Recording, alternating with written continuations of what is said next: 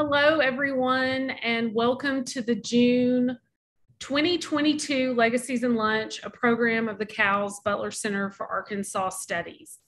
I'm Heather Register Zabindin, the Outreach Coordinator for the Bobby L. Roberts Library of Arkansas History and Art. The Roberts Library houses the galleries and bookstore at Library Square, the Butler Center for Arkansas Studies, and the Encyclopedia of Arkansas. The Roberts Library Research Room is open Tuesday through Friday from 10 until 5, and now you can join us every Saturday from noon until 4 to do your research. So we have a big announcement for next month. Legacies and Lunch will be going hybrid in July. So you can join us in room 124 at the Roberts Library to hear our virtual speaker talk about a new Arkansas Tech sports documentary. And just like in the pre-times, you'll bring your lunch and we'll provide drinks and cookies. So you can choose to be either virtual or in person now. Today's talk is being live streamed to YouTube and will be available to view on the Cowles YouTube channel immediately following the program. Today's speaker will answer questions at the end of the session. So please type your questions in the chat box on Zoom. So this month we have Pete Daniel, who will talk about his new book, Curating the American Past. Copies are available for purchase at the galleries and bookstore at Library Square. Pete is a former curator at the Smithsonian Institution's National Museum of American History in Washington, D.C. He is an award-winning historian of the American South and the first full-time public historian to serve as the president of the Organization of American Historians. So everybody, please give Pete a warm virtual welcome. Thank you, Heather. And thank you for inviting me to give this talk today about my work at the History Museum. And I want to stress, first of all, the excitement of working as a curator, because there was so much that was interesting in the collecting, exhibits, research, and writing, and of course, the bureaucracy. And my career took place in the midst of a big transition from congressional funding to private funding. And private funders increasingly wanted to have celebratory themes. Some donors bullied curators. They violated museum standards. And they were a lot of times threatening curatorial integrity. The current bans on non-celebratory history resonate with the issues we faced in the 1980s and 90s and part of this century. A theme runs through this book about how History Museum leadership failed both to adhere to museum standards and to deny visitors the red meat of history. The museum should have done better. I was in my mid-40s when I arrived at the museum in the fall of 1982. For years, I had taught at the University of Tennessee before moving to Washington with an NEH fellowship, and then worked for 2 years for Senator Robert Morgan from North Carolina as a speechwriter. And then he lost in 1980, and I was unemployed. But fortunately, I had got a fellowship to the Woodrow Wilson International Center for Scholars, which at that time was located in the Smithsonian Castle. And that's where I began working on Breaking the Land. And I'd met a lot of people at the History Museum, and a curator went on leave. And so when my Wilson Center fellowship was up, I was asked to replace a curator who had gone on leave. And then they kept me. I think I was fortunate that I had not studied museum studies or that I had any orientation material when I came into the job, because I didn't know what I couldn't do. So I just started doing what I thought would be a good way to be a curator. And in 1983, I took a trip down, starting with Georgia, at the archives in Georgia, and looked at photographs, some of which I used in the book, and talked with the people there in the archives who told me about a cotton gin that they said was in, I think it was Forsyth County. Anyway, I'll get to the right county in a minute. But anyway, so on my way to Mississippi for the Chancellor Symposium, I tried to find that cotton gin, knocking on doors and risking barking dogs and so forth, but I couldn't find it. But what they also asked me at the archives what I would do now that I was a curator. And I said, well, since most of my colleagues don't think there's intelligent life south of the Potomac River, I'll try to collect things to show them the genius of Southerners. And so that's what was in my mind as I started out collecting.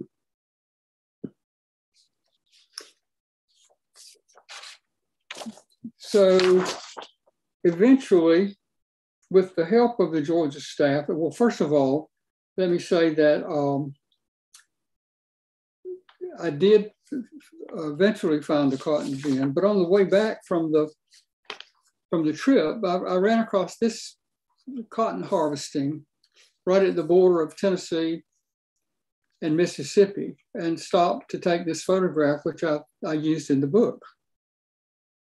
So the staff at Georgia eventually did find the cotton gin in Monroe County, and I convinced the museum's collections committee of its value, because I stopped there on the way to another history conference and took my amateur photographs to convince the collections committee this was a really good object. And so Larry Jones, a brilliant museum specialist, Kim Nielsen, a photographer, and I piled into a rental truck and went down and collected this gin. And here, I'll give you an orientation. In the center is the drive wheel. And the cover picture is of me driving out the wooden pegs that held that contraption together. And it has a metal ring around here that was connected to this pinion wheel, which penetrated through the floor and drove this cotton gin over here. So that's what we found. And Kim took these really good photographs. And of course, we were, it was August, I think, we were working really hard. And so on the second day, we'd almost completed taking the whole thing apart. And we were sweaty and exhausted after loading the truck. And a delegation from the Monroe Historical Society appeared. And we took the opportunity, because we were sweaty and tired and almost finished, to pop a beer. And of course, offered them one. And of course, they shuddered almost, and you could read their minds. You know, Smithsonian employees sweating like vulgar workmen, drinking like rednecks, and stealing one of their priceless treasures, although they never showed any interest in it. Since high school, I had drag raced on back roads and attended stock car racing. I had attended a lot of automobile races. This one was taken in 1973 at Road Atlanta. As you can see, that my wardrobe and hair presentation was a little bit different in those days. I went to my first Formula One race in Germany in 1970, and since then I've been to a lot of Formula One races. And since the rural life held no charm for Smithsonian higher-ups, I thought that perhaps an exhibit on ground effect and racing, including Formula One and American racing, would be instructive to the visitors of the museum. because ground effect was something that was extremely interesting to me, because it had been theorized by Lotus Racing's Colin Chapman. And Chapman was a brilliant manager of Lotus Racing. I'm sure some of you have read about him. And he theorized how to use ground effect to make cars go faster. So let's see if we can get Chapman up here on the screen. I went to the UK and interviewed Tony Rudd about the development of the Lotus 79 that won the World Championship with Mario Andretti driving. Here's Chapman at a race at Watkins Glen, where I had gotten into the pits.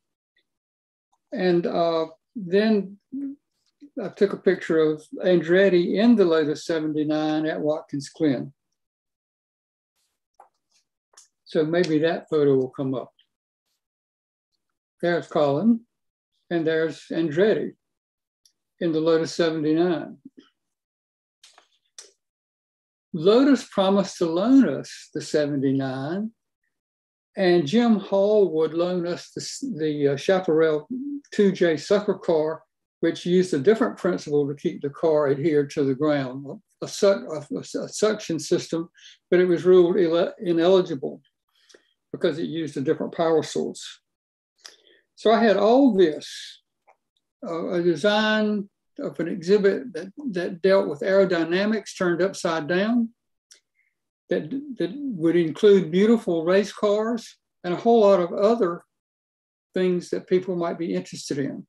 But the head of design killed it, so it never happened.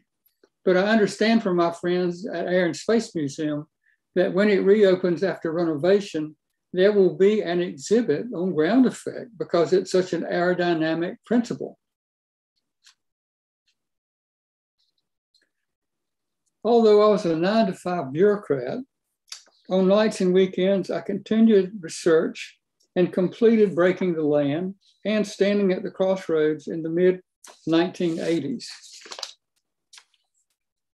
The Smithsonian awarded fellowships, and I became a mentor, and in 1984 began a journey with museum fellows after the Tuesday colloquiums to a local bar, where in addition to analyzing the colloquium, discussing their sources and projects, we degenerated into the usual unsavory bar discourse.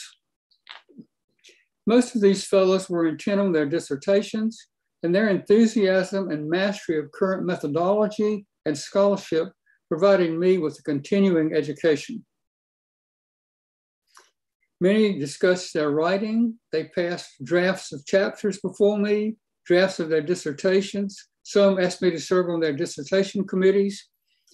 So I was very much into the fellows program and did not, as in academia, hold myself divinely aloof from graduate students, but rather associated with them and was involved with them in their social lives and their intellectual projects.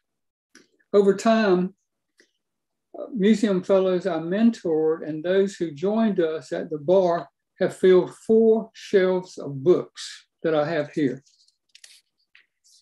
Here's a group of them, some fellows, some friends that gathered in my backyard. I had a number of parties. Interns also furnished a wonderful addition to the staff, and I introduced them to the Library of Congress and the National Archives, unlike some curators who just told them to Xerox stuff. Annette Day arrived from the UK in 1984 and left a journal of her 6 months at the museum. Her work on exhibits, transcribing interviews, searching off-site collections, and installing exhibits. Here's Annette on the right. In the center is Smita Dutta, who was invaluable working on the science exhibit, and of course me. We were at an exhibit opening when this photograph was taken. I focused on my job, but increasingly events at the museum gave me pause. David F. Noble was hired soon after me, and he had recently written America by Design, winning a deserved reputation as a leading historian of technology. David was contentious, to me, one of his endearing qualities, but his incessant questioning of director Roger Kennedy and his agenda, and the director's opposition to the exhibit he planned, Automation Madness, led to a major falling out, and he was fired. When congressional funding ended in the 1980s, David presciently analyzed the danger of private donors. Fundraising obviously focused on wealthy donors, David observed, who, of course, would push their own agenda. So he appealed to Director Kennedy to set aside discretionary funds for exhibits that did not appeal to donors. Donor pressure, he sagely observed, was rarely heavy-handed, and quoting David, instead, curators subtly and oftentimes unconsciously tailor their proposals in such a way as to attract and sustain funding, whether this was actually requested by prospective donors or not. Over time, there were numerous examples of directors and curators yielding to donor desires. In most cases, donors sought to present sanitized US history, a trend that has now become weaponized.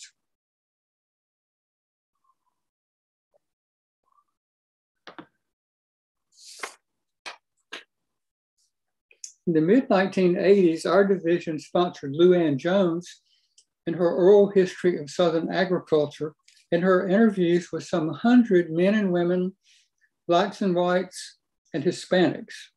Smithsonian photographers sometimes accompanied her and documented her work.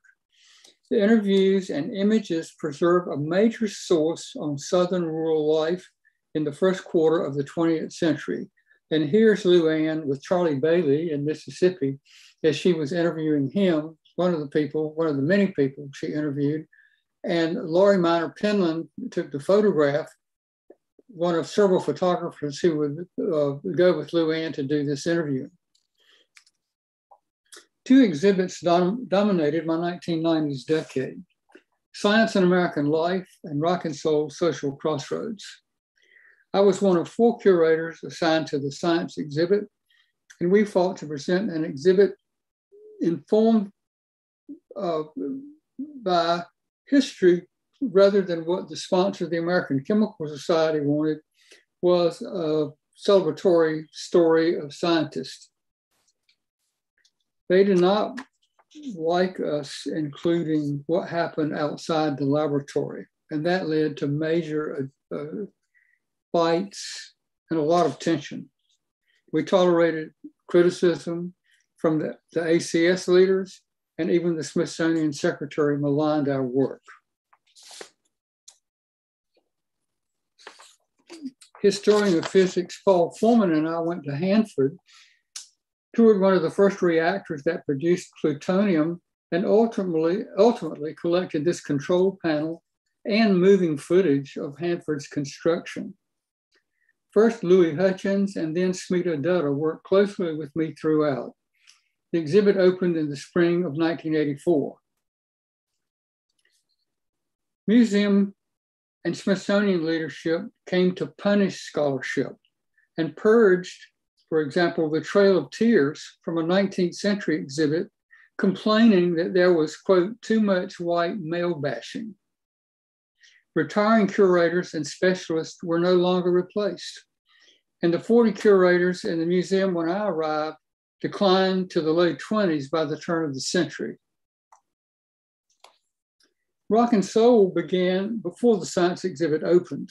And in 1992, our crew traveled to Memphis to interview people connected to the music business, including Sam Phillips, who at Memphis Recording Service recorded B.B. King, Howlin' Wolf, Elvis Presley, Carl Perkins, and of course, many others. We also interviewed Jim Stewart, who with his sister Estelle Axton created Stack Studios, famous for Otis Redding, Sam and Dave, and many others. Our interview team, headed by producer Lee Woodland, with Gary Gaboy on camera and Rick Patterson on sound, aimed for perfection, as shown by their attention to Betty Berger. Betty had many stories to tell. She was in the midst of 1950s and 60s Memphis music and musicians. For me, sitting across from musicians who were the soundtrack of my high school and college days provided a humbling but exciting opportunity to learn about 50s music behind the scenes, and also to take photographs when we paused to let Gary change the tape in his camera. So I would take pictures of people, Carl Perkins, for example, who had sweated through his shirt as he was, we were in the old days, which for some reason the air conditioner wasn't working. But Carl Perkins toughed it out. And then there was Fred Ford, who I joked, if there's a God, he would look like Fred Ford, who was a musician who told us a great deal about Memphis music and his role in it. He was still playing when we interviewed him. We also collected objects to stress the impact on rural life that music had, because in rural life, of course, there was country music, blues, and people listened to the radio and knew all the popular songs. So we also collected instruments and signage, and just were very interested. But there are a few more pictures I took of some of the people we interviewed, like Rufus Thomas, who recorded both at Sun and Stack Studios, Jim Dickinson, who actually played on one of the Rolling Stones albums and who was an incredible voice of Memphis music. He understood so much about it. Well, this exhibit that had its issues opened in the spring of 2000. And this was the introduction, which as you can see, has a theme of rural life way up all this. And some of the critics didn't think rural life was important at all, despite blues and country music and gospel music. All of it had a rural background, but we insisted. So this was the exhibit opening. And then these were the players who worked with me. Hank Grosso, who was the designer sitting on the left, me in the middle, and Cammie Clough, who managed the whole thing and protected us from much of the maliciousness of the History Museum, jealousy from others, and just did a superb job. Then there was the opening. We finally got the exhibit up and we had the opening. And of course, this is me with Billy Lee Riley, one of my favorite people, just an incredible musician. I could tell you stories for a long time about his career and how he kept producing music. We interviewed him twice. I also invited University of North Carolina Press's Paula Wald to the opening because she had edited Lost Revolutions and did an incredible job as an editor. She also edited Dispossession, just a superb editor. Lost Revolutions ran on a parallel track with the exhibit and profited from our interest and research. There was a signing in Memphis the week before the exhibit opened, and wrestler Sputnik Monroe, who we had interviewed months earlier, attended. He was a big hit because he's a presence. So as I sat down behind the table to sign books, Sputnik pulled up a chair and sat down beside me. And as the first person came and asked me to sign the book, she looked over at Sputnik and said, "Will you sign the photograph of you?" And he smiled and said, "Page 127, sweetie." And he just was a hit. And here's me and Sputnik and Jim Lanier and Brenda Lanier after the signing while we were just all having a good time. And another part of my career, the photography curator's lethargy, allowed me to put up exhibits such as Official Images, New Deal Photography. Here on the right, you see the entrance to Official Images. And on the left is a book that I did with, as you can see, Murray Foresta, Marion Stange, and Sally Stein, who were all historians of photography while I was just a historian. They were brilliant women, and this book is still exciting to people because of their ability to make sense out of the photographs in these New Deal agencies.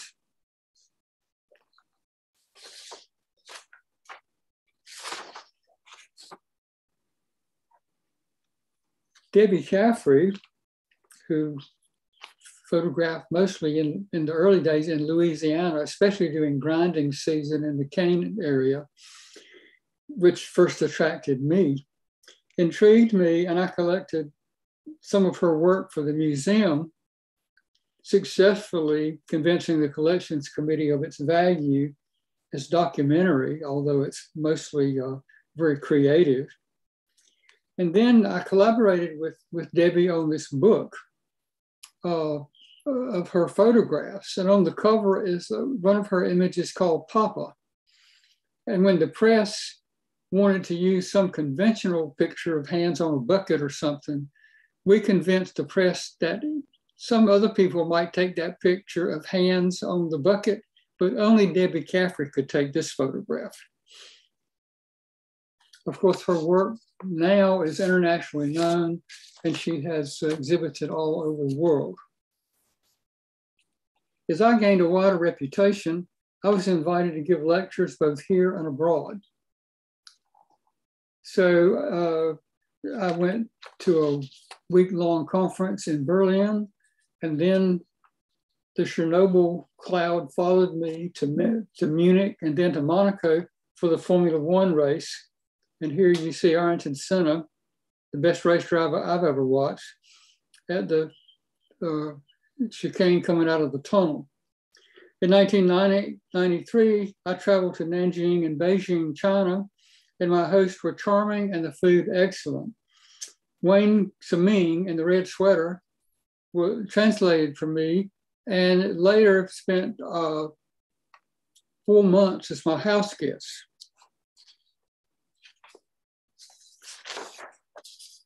It was becoming more and more difficult to maintain the exhibit standards. As first, Lawrence Small became secretary of the Smithsonian, claiming he was a Renaissance man that had collected masks and things in South America. And then he demanded an exhibit on the presidency to be done in a few months, which of course you don't do in a museum. And he received harsh criticism for the presidency exhibit, which was fairly mundane. It turned out that Small did not collect the masks and objects that he said, but he bought them. But despite his egregious violations of standards, he lasted 7 years before the regents awoke and fired him. Brent Glass arrived as director at the History Museum in 2001 and soon partnered with Kenneth Baring to help do the presidency. And then an exhibit on war called The Price of Freedom, which was another embarrassment. Then Catherine Reynolds offered $40 million to do an exhibit on great achievers, which had all the subtlety of a wax museum. And the donors attempted to force this on the museum. But anyway, they met with a solid wall of resistance from curators and scholars.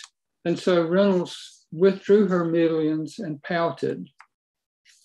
Along with the falling number of curators and museum specialists who did crucial work, the number of specialists also diminished. Here, Bill Worthington and Stan Nelson and Larry Jones, who were specialists, are visiting Larry's workshop at his home up in West Virginia. They were incredible people who made the museum work. Time forbids my dealing with the numerous collections and restorations projects, such as Jeff Tinsley's poster photograph of the John Deere D, and the restored Hart Parr that Larry Jones and I shepherded, but Sherry Schaefer took this photograph, and it was her dad, Oliver, and her and several other people who restored this tractor. And it was exhibited soon after that. Sherry did the canopy you can see using drawings and trade literature.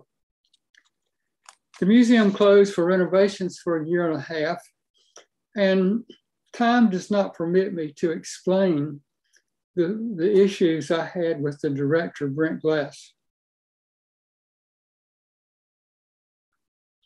He appointed me along with a dozen others to work on an introductory exhibit, and we had almost completed our work after a year and had a narrative and were ready to go into production when he abruptly pulled away from it, trashed us. We heard that Kenneth Baring did not like our concept. And then Glass came up with another committee and another committee. I lost track of how many committees he had to try to do an introductory exhibit, none of which happened. I finally got so exasperated with him that I attacked him in my presidential newsletter when I was head of the OAH and criticized his thraldom to Baring. He never succeeded in putting up an introductory exhibit.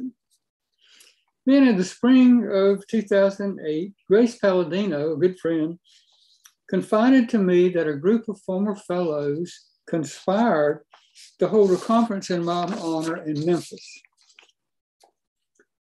And that Jim Lanier at Rhodes College would put up the people in the dorms and that there would be classroom space available for all the presenters. They put me up in Lauderdale Courts in the very apartment where a young Elvis Presley had once lived. The program was titled Region, Class, and Culture, New Perspectives on the American South. David Less, who had helped enormously on the Rock and Soul exhibit, planned a Pete Fest on the Friday night of the conference at the New Daisy on Beale Street. And here you see the marquee, which is my moment of fame. Billy Lee Riley, Sonny Burgess, both from Arkansas, and a host of soul musicians, most of whom we had interviewed, performed, and the dance floor filled. Sally Stein took this photograph of Billy Lee Riley, pointing upward at a blue and a red light, with Sonny Burgess on the right hitting a few links, and one of Jim Dickinson's sons on guitar.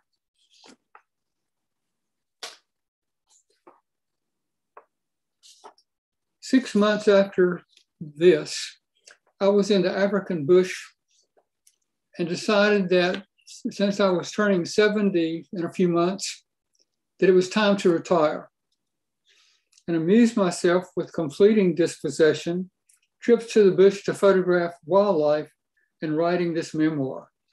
Thank you. I'll be glad to answer your questions.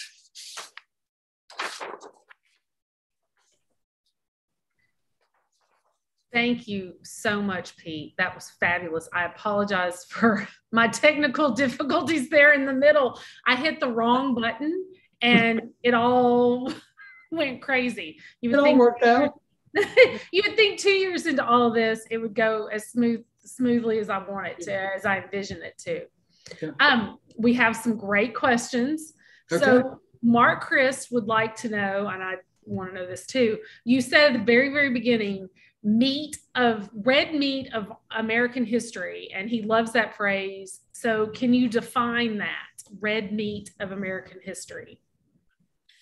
I think the easiest thing to say is simply that it's the part of history that deals with the real people instead of leaders and politics and things that are usually taught too much. You know, there's so many things that are what I would call the savory parts of American history, which are so compelling. And most of what I've written deals with working class people. And I think that's pretty much what I mean by red meat, because these are the people who built this country, and they're not all white, they're not all male. That's the beauty of this country, is that people come from everywhere, every shade, every religion, all that. So that's what I think the red meat of history is. It's not all the celebratory things. There's plenty of celebratory things to talk about, but there's also things that are informative. Yeah, I I love that phrase. The red meat of American history. I'm gonna use that. I will definitely quote you. I will give you credit, but I'm gonna use that on a regular basis. Katie would like to know, can you elaborate on the reasons funding for the museum shifted from government to private funders? All I know is that in the mid-'80s, the government, and it could have been under Reagan, no longer wanted to support cultural institutions like the Smithsonian Institution and its exhibits. And it's not that Congress didn't exert pressure on museums to do respectable, good exhibits, but they didn't have that agenda of always having a celebratory narrative. And when that shift happened, the Smithsonian rolled with it. And as David Noble pointed out so presciently, that changed the way museum exhibits were constructed intellectually. And so it was a major shift that in Science and American Life, I fought with the donors. It was savage. And some of these other exhibits that I couldn't have a big voice in, I saw them cave. And I'm sorry, but I don't like to cave. And I will fight for what I think is true history. And I don't mind who I'm fighting with. On science, we actually had to meet with some Nobel laureates and others from the American Physical Society as the head of the Smithsonian was trying to humiliate us and have us raked over the coals by these really intelligent and well-meaning scholars. So we met with them and we each gave a talk about what we thought the exhibit had amounted to. It was already up. And then we had lunch with them. And I was sitting beside Burton Richter, who we had a pleasant conversation. I mean, it was the thing where they realized we were not making stuff up and that this is what we envisioned, and they liked most of it. It was only when we walked outside on the terrace and Richter started asking me, you know, what's that dome over there? It's the Library of Congress and so forth, that I learned that he was a Nobel laureate. So a lot of things happened, but I always defended our work. And I can give you some other stories of people who, during the Rock and Soul exhibit, criticized my script on rural life, claiming that there were no people who washed clothes in wash pots over an open fire after 1900. And I said, well, people washed clothes over wash pots over a fire in my yard when I was growing up, which I think he doubted. Just, he didn't have a clue. Anyway, so you had to fight these things, but I never, and let me just add that I was working, Lonnie Bunch was our head of curatorial affairs at the time. Lonnie always backed me. And so I'll give him a plug. He was always ready to defend history the same way he is now. So good for Lonnie. Yes. And, you know, so I was in graduate school in public history in the early 2000s, and we studied the Bering gift and the controversy around the Bering gift and the Reynolds gift. And that was part of our graduate school training. That's one of we read articles about it. And so, yeah, I remember it was a big deal. And that president's exhibit that you talked about, I mean, to do president's exhibit in that amount of time, that's insane. Yeah. And plus, you know, another exhibit on great white men, bless their hearts. But I think that we've had a lot. There's plenty that can be found out about great white men, but there's so much working class history. And of course, things changed. I was fortunate when I came along, the study of African-American history was moving into another stage as Black scholars were more recognized and their work was more recognized, and things started happening. And of course, it just continued to change. I mean, with women's history, minority history, all those things. So our history is much richer now than when I went to college. Well, and I think that for a lot of times it's, you want to be able to see yourself in an exhibit, right? And we're not all white, we're not all male, and we're not all famous. So to see, to see the everyday person in an exhibit is really important to the visitor. Yeah. So Joe Hudak, who's the head of the main library here, would like to know, was there anyone you wanted to interview for Rock and Soul, but weren't able to get together with them for whatever reason? Yeah, Johnny Cash, for starters. And we tried, and we wanted to interview Estelle Axton, who was the co-founder of Stack Studio, but she was not well. And there were other people. I thought we'd never get to interview Jerry Lee Lewis, because he was, of course, ornery, and one of his endearing qualities. But we finally did it, and it was really fun to sit across from Jerry Lee Lewis and interview him. Yeah, it was just a moment. And he had some root canals a couple of days before. He was not feeling well. He'd cut himself shaving. He was bleeding when he came out to interview. He was sweating profusely. And so we got him dried out and got the blood staunched and cleaned up. And and his daughter was saying, "Daddy, you really want to go through with this?" And I was saying, "Please, please don't say that." And then, he looked at me just really antagonistic and said, "When's this damn thing going to start?" And I turned around to Gary at the camera and I said, "Gary," he said, "we're rolling." I turned back to Jerry Lee Lewis, click, professional, total professional. It was just wonderful. That's great. So there were probably some others, but they were the main ones.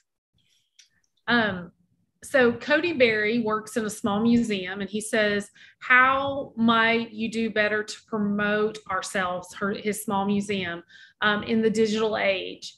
Have you ever helped somebody find a home for a historical artifact? So I guess digital, how do you promote yourself in the digital age? And then the artifact is a second question. Well, I'm sorry that I am the worst person to ask about digital promotion. For example, this book that I'm talking about today, I'm terrible at promotion.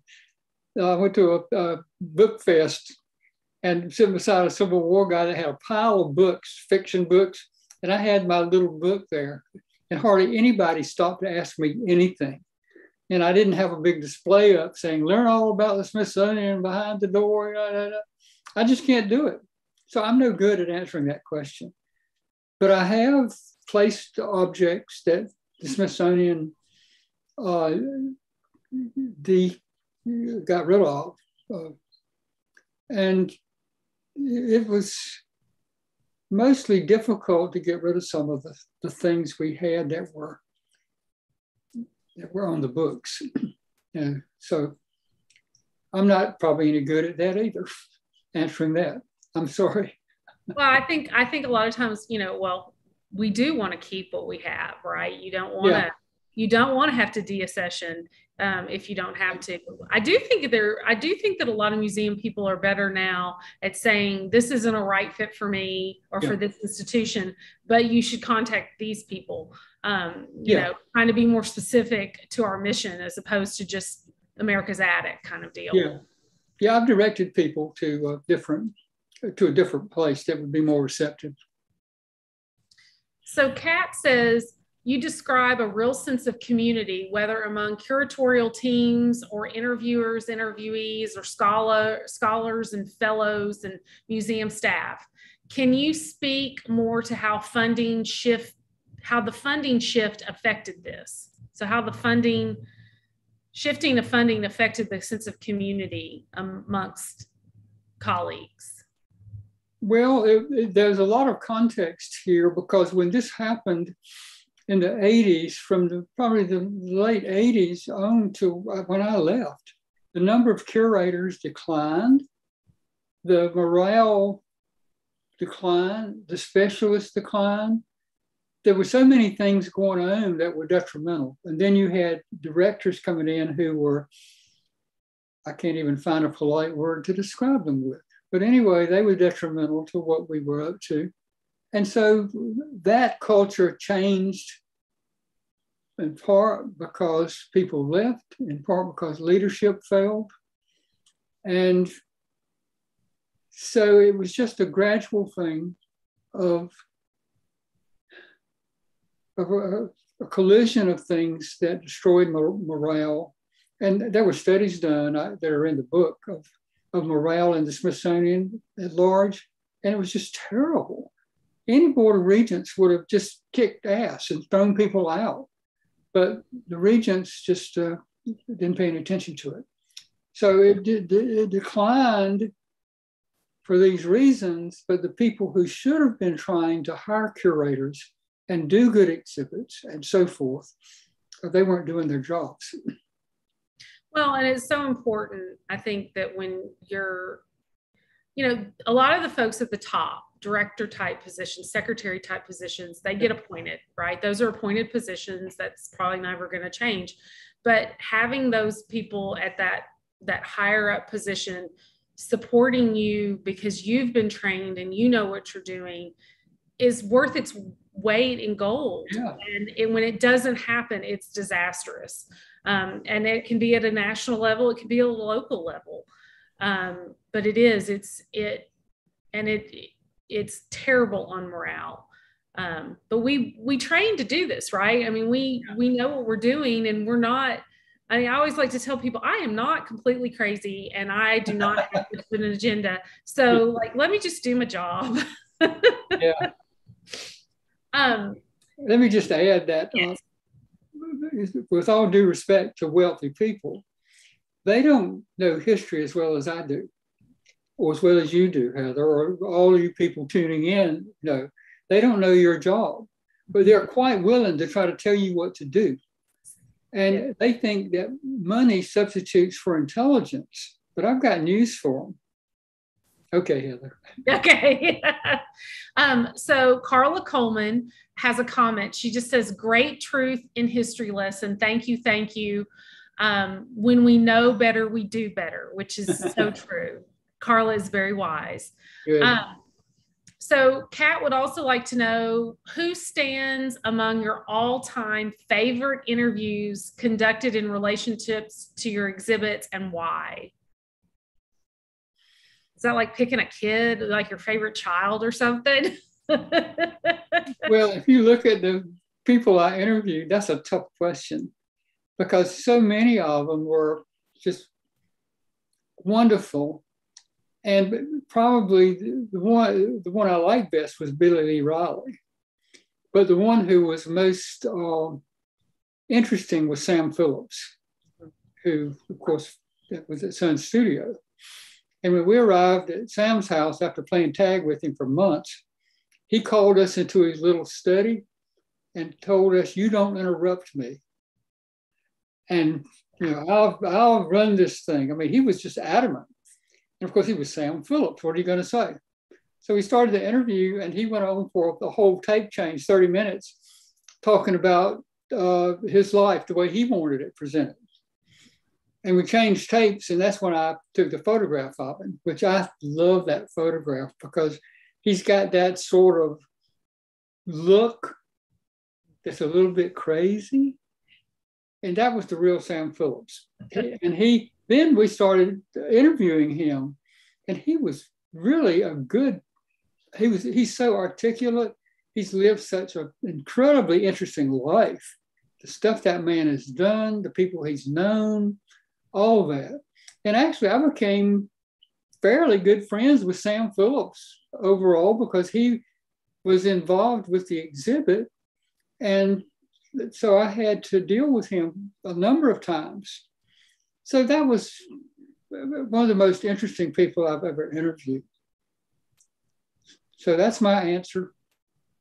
So are there any exhibits, Joe would like to know, are there any exhibits you put together in hindsight that you regret?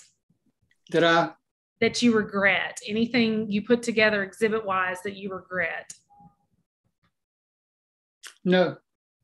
I mean, there are things that I could have made better in hindsight and so forth.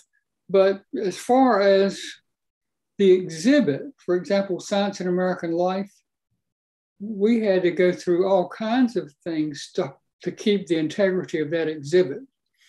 And it was a long, hard fight with people like the education people in the museum who didn't have a clue and who I had to basically just say, you don't know what you're talking about. To the American Chemical Society, they had a panel. We had a panel of historians of science. We had to try to please. And one guy objected to our fallout shelter.